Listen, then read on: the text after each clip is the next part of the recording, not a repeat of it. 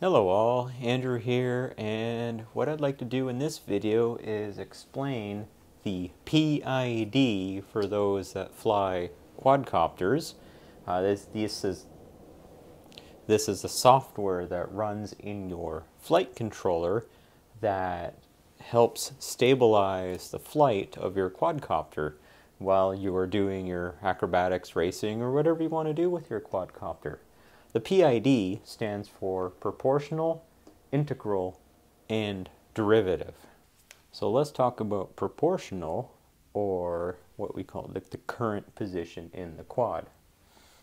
So let's assume that with my quad, I enter a signal to give it a roll to the left. So if proportional were the only signal that I was giving to the quad, let's assume that integral and derivative don't exist, then I give it a signal to move it, to roll it to the left. So the quad will start to roll. So the cycle will say, wow, you're giving it a large stick command to roll it to the left. I'm going to start to roll to the left. However, so for the first cycle, I give the roll to the left command, and then I let up on the stick. However, the quad, it does have mass to it, it will keep moving in that direction. So what will happen is it will go past the point where I've registered on my sticks where I want the quad to be. Once it goes past the point, then the proportional will say, oh, I need to go back. So now it enters a signal to go back to hit the appropriate spot. It wants to get to here, but because the proportional is such a large amount of change in the position of the quad, it may overshoot where it needs to be and then move too much to the right. So when it checks, it's like, oh, you've gone too much to the right for the next cycle. I'm going to need to put some more roll to the left back in to get me to the appropriate position. So what will happen is it will oscillate. There's so much large force being placed through the proportional that it will oscillate. It will not be flyable. The other problem with proportional is if it is in the correct position, so assuming that my stick control told my quad that I want to be here and I'm just slightly a few degrees off of where I need to be according to the stick programming, then proportional will know that, okay, I'm not going to trigger, because if I trigger, I'm going to overshoot based on the amount of movement or the amount of signal it puts to the motors for that current cycle. So again, the cycle is that flight controller computer saying, I need to put a lot of roll over to the left, but since it's already close to where its home position is, it knows that, okay, I'm not going to apply proportional anymore because I'm going to overshoot and start oscillating. This again brings us into where we need the assistance from integral and derivative.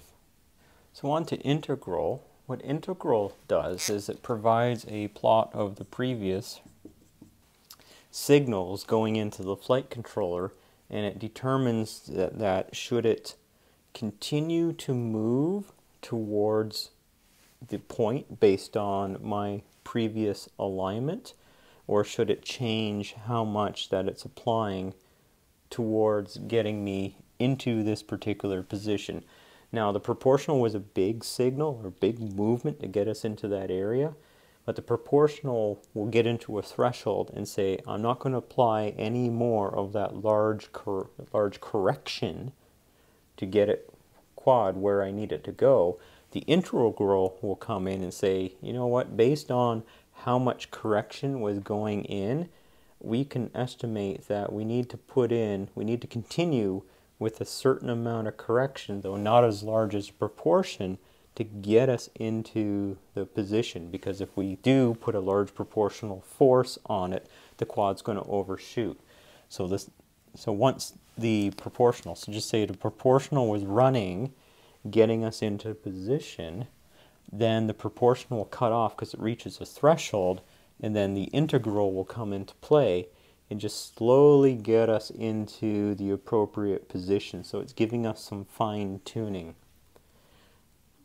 But on its own, integral is just too slow. It doesn't have the large proportional correction. So if we were to fly just on integral, then what would happen is the quad will just move too slow and it'd be too sluggish to our commands, and then potentially it will crash. So the next part is derivative. And derivative is, well, where do I need to be in the future cycle so that I'm appropriately aligned. So this is a upcoming. So where's that upcoming signal need to be inputted so that I do reach that particular area? So we may have a large proportional input that's moving the quad from here, getting it to here. We're not quite there yet. Integral will come into play and give us a slow correction, and then derivative will see, okay, well, based on how the proportional was moving me in, and I see how the integral wants to continue to maintain a small corrective force, the derivative could say, if that continues, then in this cycle up here, I'm going to need to put in just a certain amount of correction so that once we hit here, we're at the appropriate spot. It's actually trying to determine the most optimal cycle in order to apply its force to get that correction. So if the cycle were to be out here, so we 1, 2, 3, 4, 5, 6, 7, 8, just say it knows based on what's happening that cycle 8 with the proportional and integral doing its thing, it will calculate where they will get the quad in a certain configuration, and then this will calculate just enough extra correction to be in the perfect position. Now alone, the derivative can't do that because it relies on these other two inputs in order for it to make its calculation. So without the other two, the derivative just can't do what it needs to do because it can't predict the future based on the inputs coming out of here. So it knows the threshold of proportional. When the proportional is going to cut out, it's going to know that the integral is going to be applying so much continuous momentum at a much smaller amplitude, so to speak, than the proportional. So it may need to say, okay, you're going to have to give it one more amount of push to get it into that position, and if the sticks haven't changed, then it will do that in the most optimal way so we get there as fast as possible.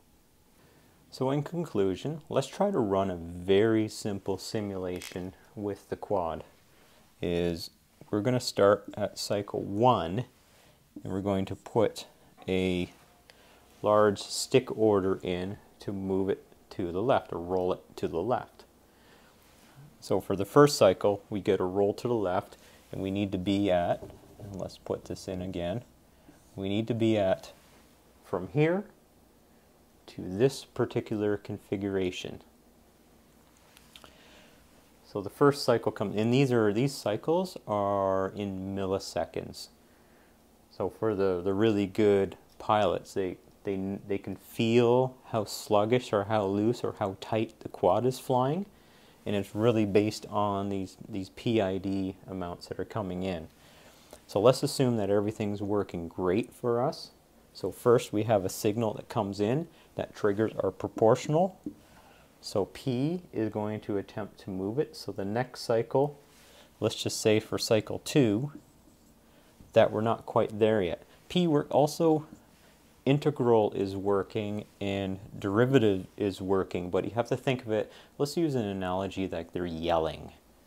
And proportional is yelling far more than integral and derivative. Just because we put in the stick input, it needs to move in a large a large amount to get to this new position.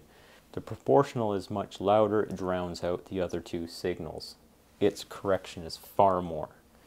So we get to number 2, and let's assume the same thing's happening. We got P, which is very loud. I and D are also working as well, but P is so loud saying, I need to get to this position. We're not quite there yet. But at 3, we know that proportion is not going to be running anymore. So it's going to be silent. And let's assume that for 1, here's the signal on 1. We get to 2. We're not quite there yet. But just say we're really close at 3. I is still working to get us into position. Now, no longer P is yelling. P is not screaming out its signal. So I is going to do what it needs to do to slowly get into position. But D is going to come into play as well and saying, you know what, I can help you out. I'm going to give you a little extra push. So once cycle 4 comes around, D basically gives us enough correction because it knows what I is going to do. It can predict what P and I are doing, that it can give us just that little bit of correction so that when we hit cycle 4, we're bang on, exactly where we need to be. So hopefully that helped give you an example of what PID is doing when it's manipulating your quadcopter. If you have any questions, please put those in the comments below. We'll let the community answer those out. I'll try to answer them as best I can using my limited engineering knowledge. But there are other YouTube videos that you can go and see that will give you more of the engineering explanation of what is happening. There are also some other good videos where you have the quadcopters which are balancing objects on top of themselves.